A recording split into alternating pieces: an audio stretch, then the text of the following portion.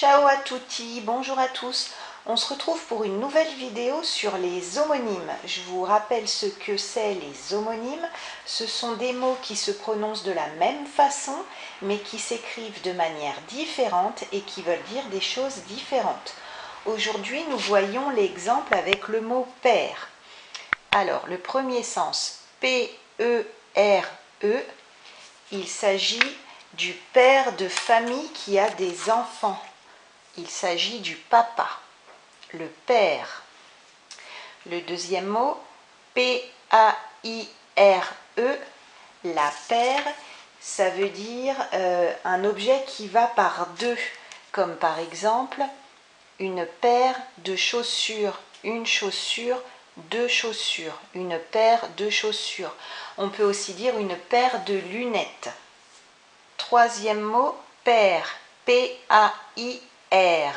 Ce mot-là a deux sens. Le premier sens, c'est une personne qui a la même fonction ou le même rang social que d'autres. Donc par exemple, le juge est avec ses pairs. Le juge est avec d'autres juges ou des avocats. Voilà. Ce sont des gens qui ont la même fonction ou le même rang social.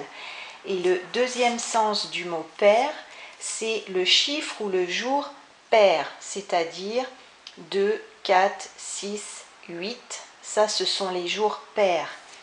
C'est le contraire des jours impairs.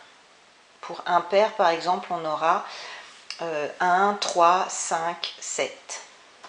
Et enfin, le dernier mot pair, P-E-R-D, il s'agit du verbe perdre, conjugué au présent à la troisième personne du singulier.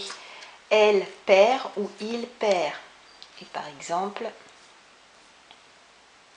la petite fille perd sa dent. Ou la dame perd son sac. Voilà. Donc, 4 mots paires qui se prononcent de la même manière, mais qui veulent dire des choses différentes. Le père de famille, la paire de chaussures, les jours pairs et le verbe perdre conjugué au présent. Voilà, c'est tout pour la vidéo d'aujourd'hui. N'hésitez pas à vous abonner si vous ne l'avez pas encore fait et à me dire dans les commentaires si vous avez appris de nouveaux mots. Et moi, je vous dis à très bientôt pour une prochaine vidéo. A presto, ciao ciao.